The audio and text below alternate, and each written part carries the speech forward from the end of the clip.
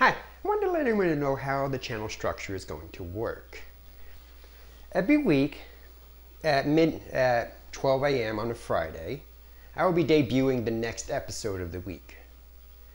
At 12 a.m. on Monday and again 12 a.m. on Thursday, I'll be debuting a nibble, which is a small little video concerning a small topic, about 5 minutes in length.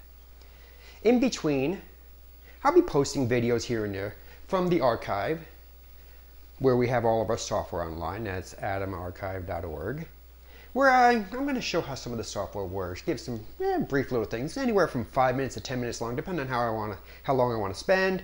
I may be doing some audio casting, computers doing things, audio casting from my main computer, where I'm going to show some coding and stuff. Those won't be scheduled as much as they'll just be posted as soon as they show up. If you're a Patreon member at a certain level of Patreon, I believe it's a 4-bit member, could be an 8-bit, but probably a 4-bit member. Yeah, 4-bit member. If you're a 4-bit member or higher, you get access to the videos as soon as they're posted, instead of having to wait for them to premiere. Some videos, a lot of the nibbles are getting posted a week before they premiere, so they just sit there. And if you really want your 8-bit milli fix, you should become a Patreon member so you can see things immediately.